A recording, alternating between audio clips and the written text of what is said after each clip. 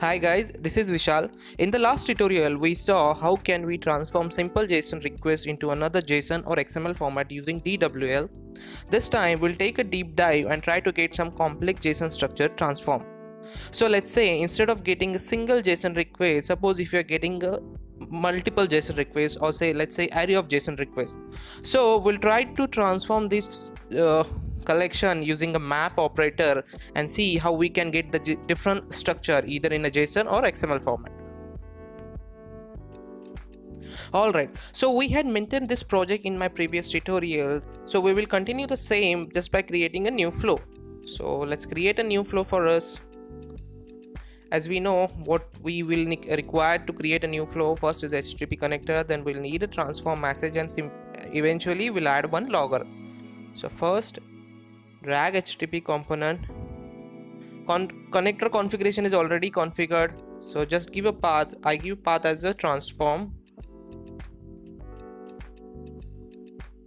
I just make it enlarge. Alright, allowed method is a post since we're passing an array of JSONs. I save it. Now get the transform message component,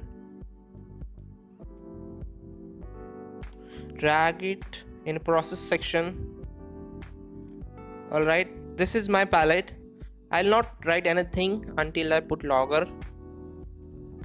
Okay, so my bad, logger.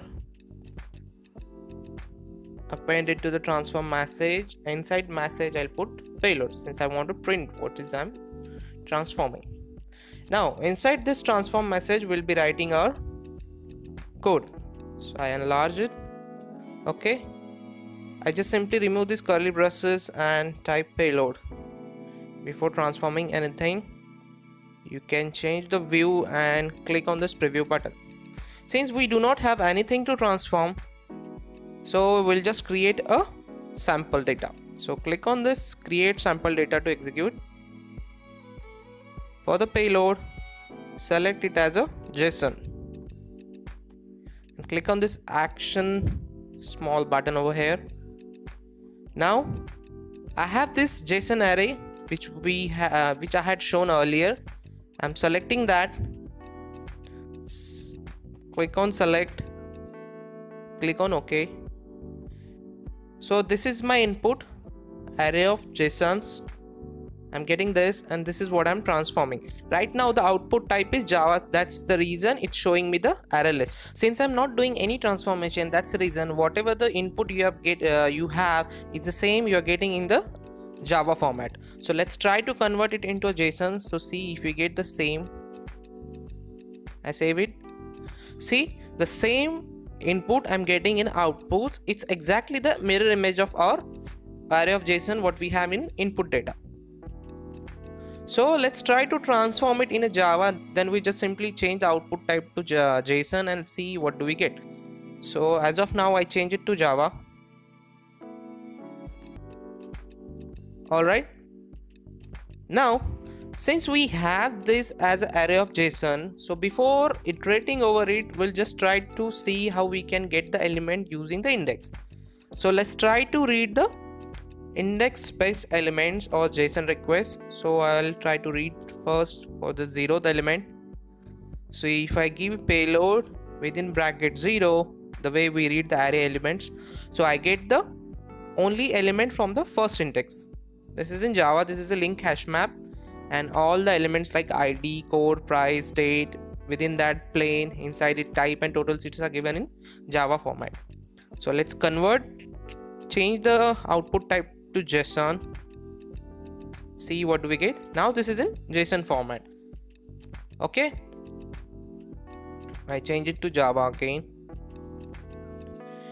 Now what if we want to read only specific element? Now if I want to read only price, alright, so it gives me price. Since now the name it has given is a root, since I'm not giving any name, so let's try to append it over by some name.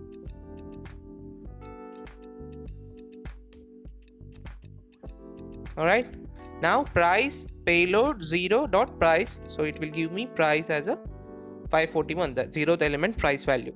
What if you want to read all price values in array of JSON? So we have one asterisk operator, so we can use after this dot, and the DWL will be payload 0 dot asterisk price. So it will print all the price values, but right now you're getting only single because we have indexed it for a 0th element. So we'll just remove it. Okay, then it should give me the all price values. See, this is how you can get the price values. Now we will use map operator to iterate over this array collection. So I'll change the expressions now. I'll just remove all. First element tag I'll give as flights or flight details, something like this. Okay, colon payload, then map, then I'll open the curly braces. Okay, now you can see, now this is the first structure of map. Now there are ways to read key and values. Okay, if you want to read key or maybe called index, so you can use $, this way. Okay, you can read the key. Now if you want to read values, so I'll give it some values simply, and then just use a single $, in order to read all values. So inside this preview, now you can get the index as a 0, the index of the all JSONs within an array, and inside values you are getting the entire JSON structure. See, this is how we are getting. Now this is the first expressions we have written. Now we just try to play around it and see what do we get. Now instead of reading all values inside the value section, suppose if you want to read only specific, so again I'll open the curly braces. Within that I'll give, like, if you want to read code, okay, then I give simply open the expression with $ for a reading value dot code, right? Again, if you want to read price, then again $ dot price. Okay, simultaneously it's changing the preview. Now again, what if I want to read is something called within a plain, if I want to read type, so I say no, I'll change the name as a plain type.